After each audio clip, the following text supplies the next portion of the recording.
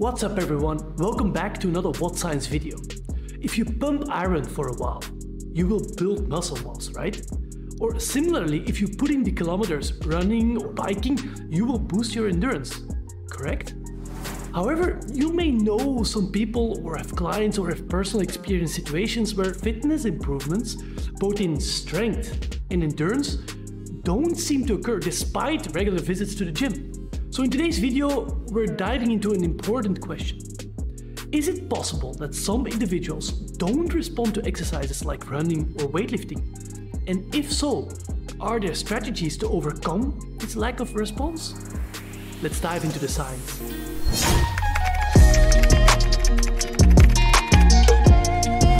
We'll kick things off with one of the most impressive, comprehensive studies conducted on this topic, led by field legend Claude Bouchard.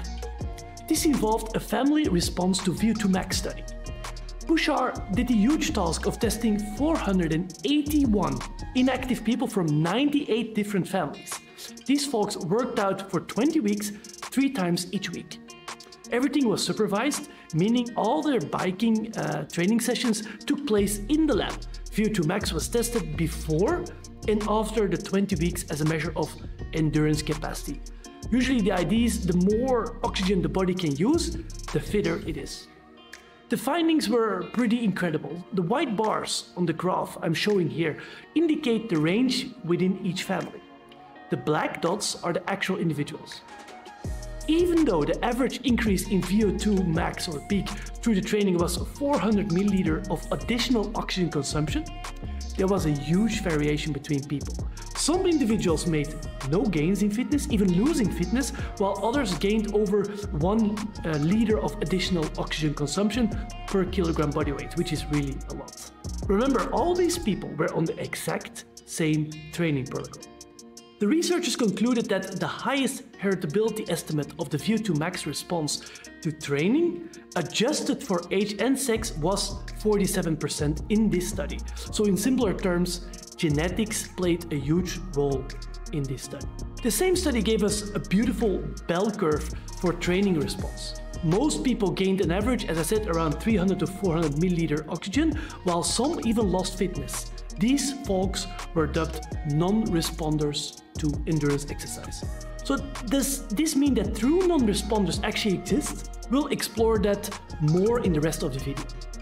So we've talked about endurance training, right? Mostly endurance training. But what about strength training?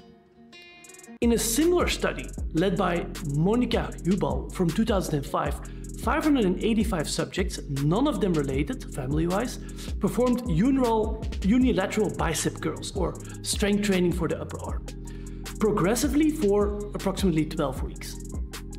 Once again, there was a substantial variation between the subjects in their training response. On average, both men, represented by the black bars, and also the women gained approximately 20% of muscle mass, measured by MRI, so a good method. Yet there were non-responders, so people who did not respond at all to that same training stimulus. You might be thinking, so wait, I can train for 12 weeks and not gain any muscle or even endurance? Well, not so fast. Another robust study by Finnish researchers from 2011 had 89 men and 86 women aged between 40 and 67 undergo a 21-week period of either strength training, endurance training, or a combined form of training.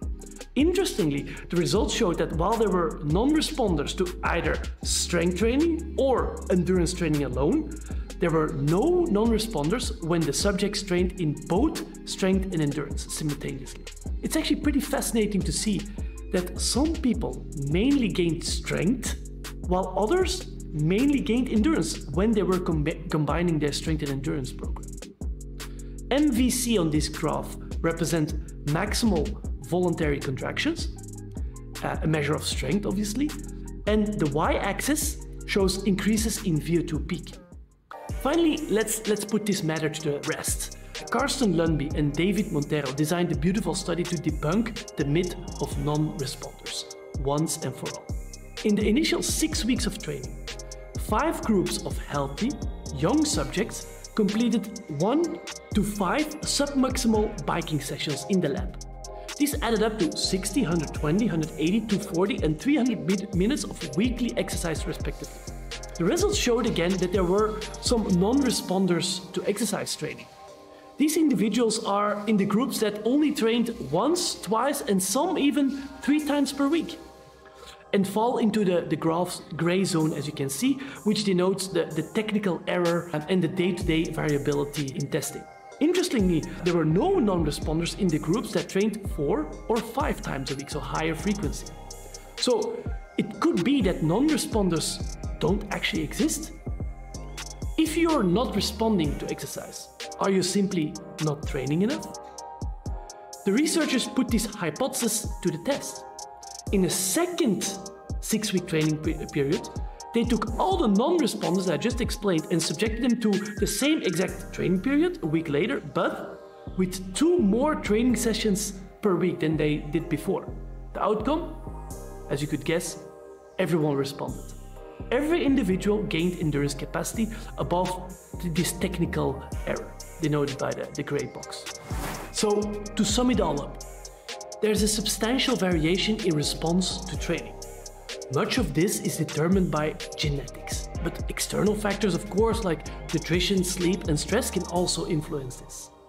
The studies we've discussed in this video don't really allow us to draw strong conclusions on this matter.